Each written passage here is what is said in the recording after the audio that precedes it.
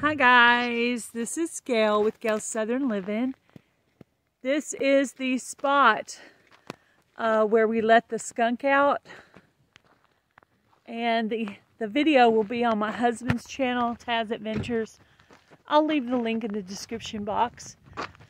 So we let him out like right over here in front of the fence, and he took off behind that fence, but then he came back around and got up under that log.